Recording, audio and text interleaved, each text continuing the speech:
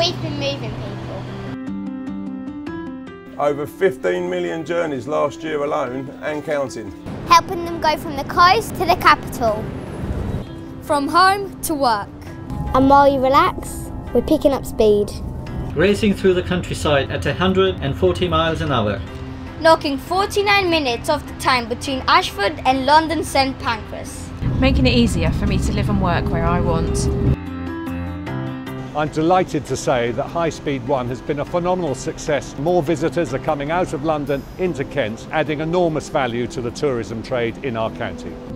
Look at all those great rides. Someone's enjoying our free Wi-Fi.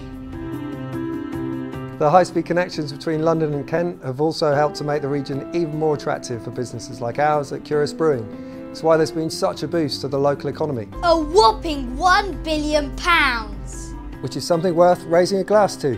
Keeping our fleet of 29 high-speed trains running smoothly year on year has taken dedication and expertise, especially when each one weighs 265 tonnes. That's the weight of 44 elephants, you know.